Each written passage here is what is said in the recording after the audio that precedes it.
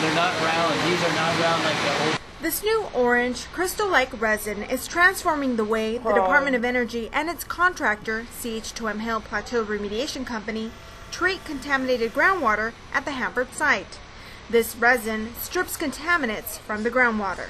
The resin, called SIR 700, is bringing many benefits to groundwater cleanup, including a cost savings of about $1 million each year. So far it's working, just phenomenally well, even beyond our projections. CH2M HILL is responsible for treating contaminated groundwater on the Hanford site. Dean Nesham, a chemical engineer, was put in charge of compiling and analyzing data to make sure this new resin would be a good fit for Hanford pump and treats.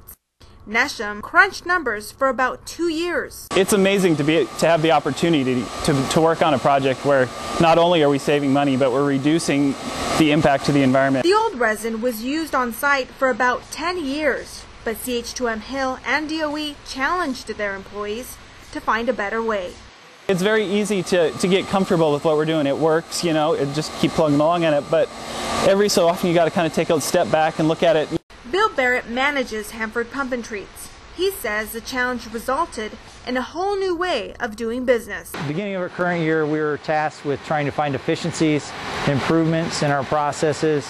That was put on for the president down. They said we need to come up with better ways to remediate the environment and cheaper ways to remediate the environment. Typically in a year, resin was changed about 100 times, then shipped off-site. With the new resin, shipping is no longer required, reducing worker handling and eliminating hundreds of miles in travel. Fewer resin changes also means pump and treats will have less downtime for maintenance, which means they will treat more contaminated groundwater.